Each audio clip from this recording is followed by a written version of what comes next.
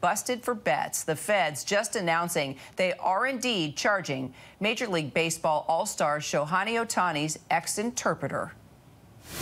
Mr. Ohtani is considered a victim in this case. There is no evidence to indicate that Mr. Ohtani authorized the over $16 million of transfers from his account to the bookmakers. I haven't read any of these.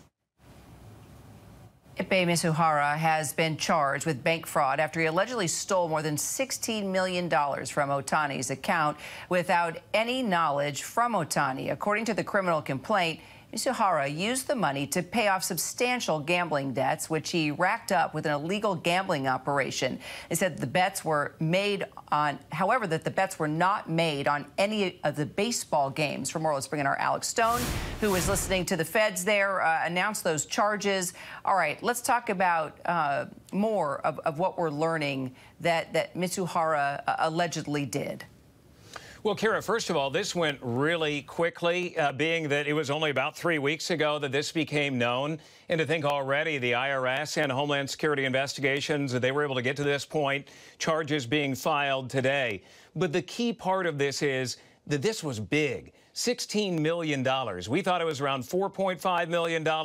That was the allegation that we initially knew, and the amount of money that had allegedly been stolen. Prosecutors are saying $16 million over a number of years had been taken out of Ohtani's bank account, and that Ohtani didn't know about it. Ohtani just signed a contract, much of it deferred money, but $700 million, the most of any athlete in North American sports history. So the allegation here is he didn't know, and that Mizuhara was doing this without his knowledge, had control over his bank accounts, control over his money, and that Mizuhara was taking the money out of the bank account, and Ohtani had no idea. Prosecutors today saying Ohtani is a victim here, was not involved in betting, but 100% a victim, Kira. So let's talk about how we got here and just the background of their relationship and how the gambling even started. Well, we know the gambling, from what prosecutors said today, goes back to probably about 2018 when Mizuhara allegedly began opening up bank accounts for Shohei Ohtani. That Mizuhara was kind of his handler, his life in the U.S. Shohei Ohtani does not speak English, was not opening up bank accounts on his own. So the allegation today being that Mizuhara was doing this for Ohtani and was handling a lot of that. They were very close when Ohtani was on the Angels, now on the Dodgers. They were everywhere together. He spoke for him. He represented him. And apparently he had control over his bank accounts and kind of lived his life off of Ohtani and moved money around, allegedly stealing the $16 million. All right, Alex, let's talk about these charges and how they could impact Ohtani now, because, you know, the talk has been out there that these two could have possibly been in cahoots.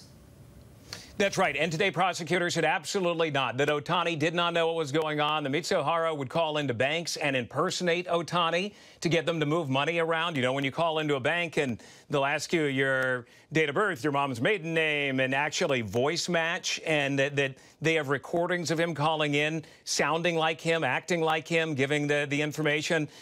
So the allegation is that this was going on for quite some time. But the question has been, Kira, if Ohtani was actually involved and if Mizuhara and Major League Baseball and others were covering for Ohtani. Prosecutors today said absolutely not, that Ohtani did not know this was going on, that he was 100% a victim, was not betting on sports. Allegedly, this wasn't baseball anyway. Still illegal under an illegal bookie that Las Vegas has been investigating, a bookie in Southern California, so it would have been illegal either way.